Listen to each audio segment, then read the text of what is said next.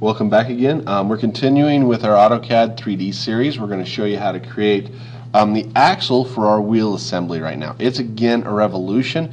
It's a really simple one because its center line is solid, so we're just going to draw a profile of one half of it. So we're going to start with some simple drawings. So first off, we're going to start with a line, and we're going to lock that line right here on my x-axis. So I'm going to hit my F8 key to lock my ortho and drag it out. Now, this axle is a grand total of 3 inches long. So I type in 3 and press enter. There's my 3-inch axle.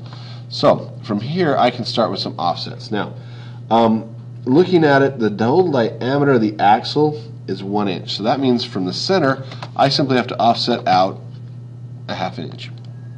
Now, where the bushing goes over the ends of the axle, it is 0.75 in diameter, so I need to do an offset of 0.375 to take care of those.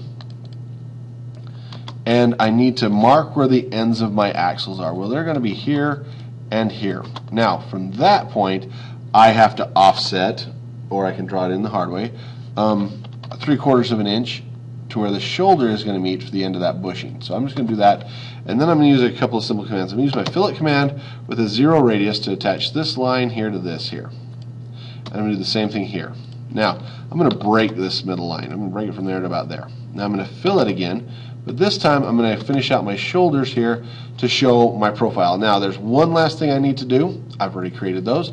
I need to put a chamfer on it. Now I can type in chamfer, I can come up here and do it this way. It doesn't really matter to me. The trick with the chamfer is it is an 1/8 inch chamfer. Well, I don't have a distance applied right now, so I have to type D for distance, 0.125, and yes, it's going to be equal. So I simply click on this line and I create my chamfers. Now, again, I've created this simply with lines, not polylines. So before I can do anything, I need to go in on this drawing and I need to make it a polyline. So I type polyline, edit, or PE, select one line on it. Yes, I want it to be a polyline, and I want it to join all of these pieces together. So once that's done, I have got one polyline for that shape.